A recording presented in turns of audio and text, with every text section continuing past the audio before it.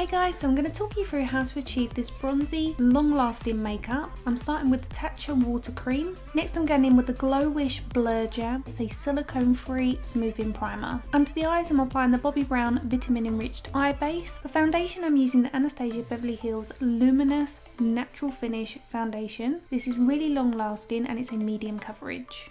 To add a little bit more coverage and to brighten, I'm applying the Radiant Concealer by Charlotte Tilbury. Spritz the skin with the All Nighter setting spray followed by a light veil of the translucent powder by Laura Mercier. Then re-spritz your skin. Cream bronzer by Charlotte Tilbury. Use this on the cheekbones, across the top of the forehead and a little bit on the nose, then press it in with your beauty blender. Add some powder bronzer to the socket of your eye. Then it's time for blush. My favourite is by Nude Sticks. This is Sweet Peach Peony. We're also going to use this on our lips. Followed by another spritz. Then I'm using a touch of finishing powder by Charlotte Tilbury and that completes my long lasting makeup.